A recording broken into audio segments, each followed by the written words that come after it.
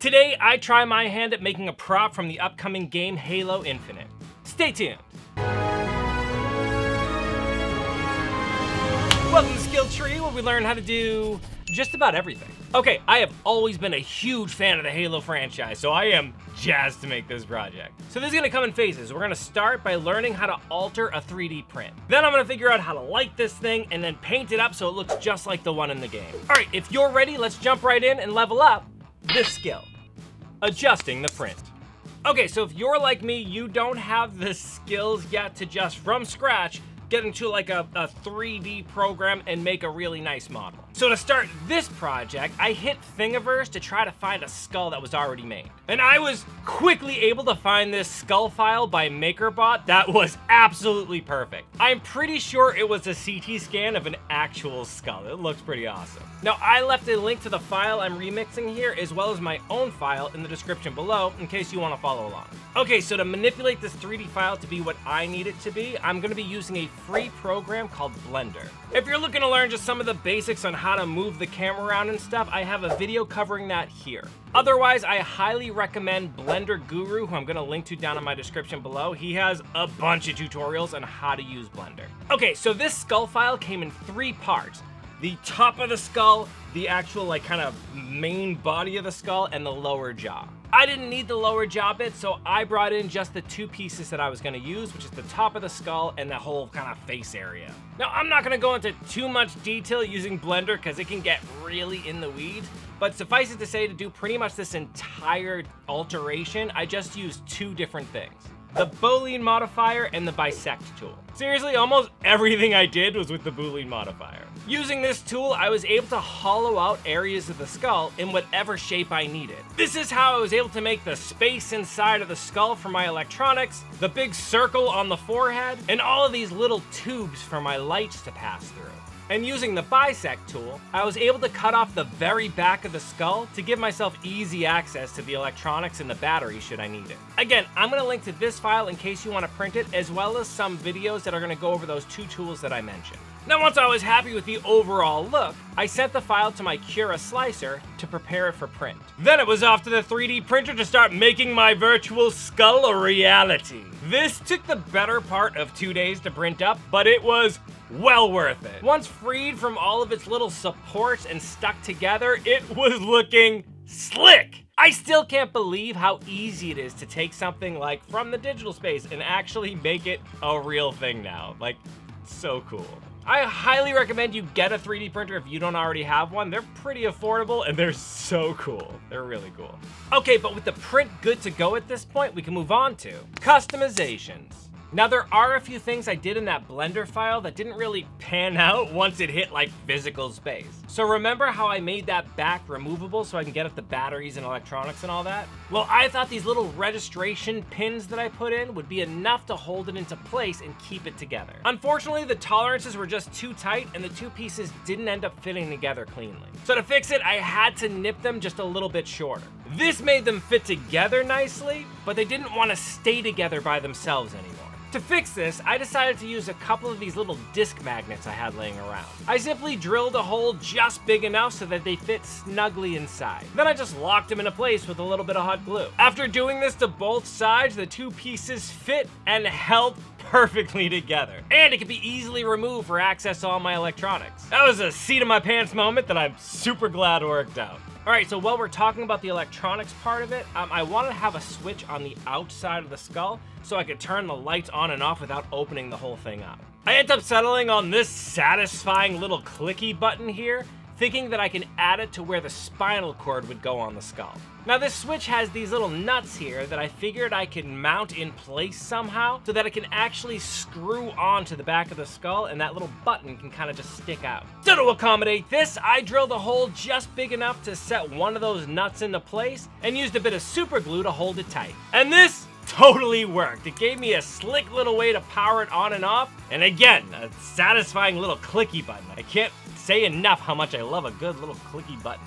Now, since I do want to add LEDs to this whole thing, and I was also thinking about putting resin into that little circle on the skull, the O for the oddball, I wanted to lay down a base coat of paint first. I was just afraid if I waited one, you'd be able to see kind of the purple of the plastic through the resin, but also I'd end up kind of painting over things that I didn't want to paint over, like my lights and the resin. But first, I had to smooth out my 3D print and get rid of all those little printer lines that were all over it. I started off by sanding it with some 200 grit sandpaper, and then finishing the sand with 400 grit. And that got rid of the majority of the smaller lines. But to make it even more smooth, I decided to fill in all those lines with some paint. First though, I covered all the areas where the pieces would touch together with some masking tape. Then I hit the whole thing with a filler and primer spray paint. After which, I followed it up with a coat of black to give me my base color. And this did a great job smoothing out the vast majority of the lines. In fact, the only lines that were kind of left over were right across the face, but that's okay because if you look at the picture here, it almost looks like that black area is like a piece of metal that has that almost brushed steel look to it. So those lines are actually kind of helping me in that position right now. Okay, so now that that's all prepped and ready, we can get to the next step and light it up. Okay, the LEDs I am using for this project are gonna come from these fairy lights here. Now, I'm using these because I have them and they're a cheap way to get a lot of lights, but they're not super bright. So if you're looking for something that's really gonna light up bright, you're probably gonna wanna buy some actual LEDs just by themselves. With all that in mind, I'm okay with it having kind of the soft ethereal glow. It's kind of what I'm going for, but yeah, just bear in mind, you might want some brighter LEDs if you want to use this for like a nightlight or something. The cool thing with these fairy lights though is to get individual LEDs off of them, all you have to do is cut them really close to the top of the bulb. Then using a lighter, you can melt off the protective coating at the very ends of the legs. Now you can see once you connect them to the battery, they light right up. So you basically have a string of like 50 individual LEDs you can get for a pretty cheap price. And the legs are also coated wherever you didn't melt it off, so if they accidentally touch each other, you're not gonna get like a short and shut your light off. Okay, so these little lights are all well and good, but the one in the game here glows with this like cool ethereal blue. And my lights are white. So to turn my white lights blue, I just busted out this blue Sharpie marker. Once I've colored in the LED, it actually glows a really nice blue. This was a paint the white roses red kind of situation that I wasn't sure was gonna work, but I'm super glad with how it came out. Okay, so to get those eyes glowing, I took 2 of these LEDs and twisted their legs together, positive to positive and negative to negative. FYI, LEDs operate off of direct current, so if you don't have the legs touching the right sides of the batteries, they're not gonna work. To figure out which one you need, just touch the leads to either side of your battery and see which way it lights up. Then maybe like color or mark one of your legs just so you don't lose track of which is which. Once those 2 eye LEDs were connected together, I fished them into the little tunnels I built into my print, which led directly down to the eyes. With them into a position I liked, I locked them in place with some hot glue. Next, I just fished more of the LEDs through the holes in the little O shape on the forehead so that the legs come into the whole brain cage area. There are 4 of these little tunnels in total, which should give me more than enough light to kind of make that stand out. I then combined all those LED legs together with the legs from the eyes, again making sure it's negative to negative and positive to positive. Okay, so that little O bit on the top of the forehead there, I want it to look solid, and in the game it kind of looks like, I don't know if it's like a glass or something that's right there. So to get that effect, I decided I was gonna put some UV resin in there. I also decided to add a little bit of blue dye and hope that it would make that whole blue color a little bit stronger. But before I add the UV resin, I need to plug up the hole where all the legs are coming through. The easiest way I thought to do this was actually just to shove a bunch of clay inside there. This'll just stop any of that resin from dripping through into my skull. With that all plugged up, I filled in that space with an eyedropper, trying to make sure I filled it as evenly as possible while leaving no voids behind. Then I just hit it with a UV flashlight to cure. Okay, now back to the electronics. On the inside, I decided to use this butt connector to attach one leg of my LEDs to a leg of my switch. On the other side of the LEDs, I put on one of these little ring terminals in order to give a good contact point for the battery. I also put one on the other leg of the switch. Now the normal battery pack that powers those fairy lights has 3 AA batteries. Each AA battery is 1.5 volts, giving me a total of 5.5 volts total. Now to power my lights, I'm using 2 3-volt button batteries. By stacking them together, I give myself 6 volts DC, which is plenty for my little LED lights. I just use a little bit of electrical tape to keep them together, while locking in my 2 terminal connections onto their respective sides. Now, with a click of a button, my skull is aglow! With that all working as it should, I screw my little button back onto the skull and put everything together, tucking it all inside neatly into the space provided. The way it all comes together, it looks like I designed it so all the wires would fit like I meant for it to happen. It's just luck. It looks good though, right?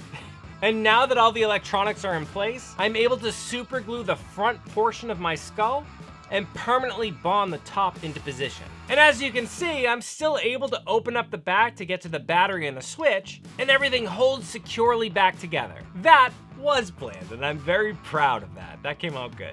Though there is still this kind of ugly line where the 2 pieces connect that I have to contend with. No worries though, we will fix that and wrap this project up with a few finishing touches. Okay, so to hide that line before the final paint job, I decided to use this plastic wood filler by DAP. This stuff does a great job filling in the small cracks and sands away nice and smooth.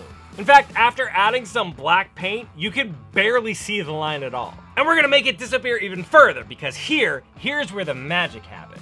Here's where we make it look like a skull. So for starters, I use some white acrylic paint, to which I add a little bit of brown and a very little bit of yellow to give it more of a natural bone coloration. I added this to the skull fairly roughly because I wanted a hint of that black to kind of show through. All except the front, of course, which I try to keep black in the same shape as the one from the game. For the next coat, I add a little bit more brown and yellow, making the colors darker. And then I layer that on a little bit lighter than the first coat. By letting the different layers show through, it adds depth to the color and makes the skull look more like an old weathered bone.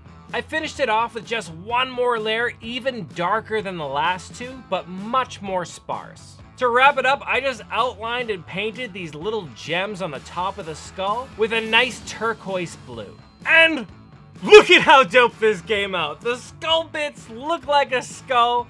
It looks like the one in the game, which I was so jazzed to have happen. Like, I'm not gonna lie, going into this, I have very limited experience with 3D printing, so I wasn't sure I would be able to make it like the thing I needed to be, which is the skull, right? But it came out really good. Like, I'm so excited about it, and it's one of those small, deep cut things from a game, but damn, I love that. That's awesome. And listen, ready, listen. Such a satisfying clicky button. Now, if you are satisfied with this tutorial or mildly entertained by my shenanigans, why don't you give me some of that like it love, and don't forget to subscribe so you know when I release new content. Now, if there's any particular skill you'd like to see me cover, why don't you leave it in the description and I will add it to the list here. Also, do me a favor, I really enjoyed trying to make kind of like a prop. I don't really do that often on this show. Why don't you leave down in the comments below what your favorite item from like a game or a movie is. In fact, if I pick your specific item, I'll send it to you after I've made it. Not saying it's gonna be amazing, but I'll try my damnedest to make it something you'd like. If you like what I do here and want to see the channel grow, why don't you consider joining these amazing people and become one of my patrons. They are the heart of my channel, and without them, I couldn't do any of this. So I love all of them and would love to see your name added to the list. Link in the description below. All right, well, I gotta go. The red team's been stepping up and we gotta put them down. But anyways, in the meantime, keep leveling up, you. I'm talking a big game, but as much as I love Halo, I kind of suck. I'm not great.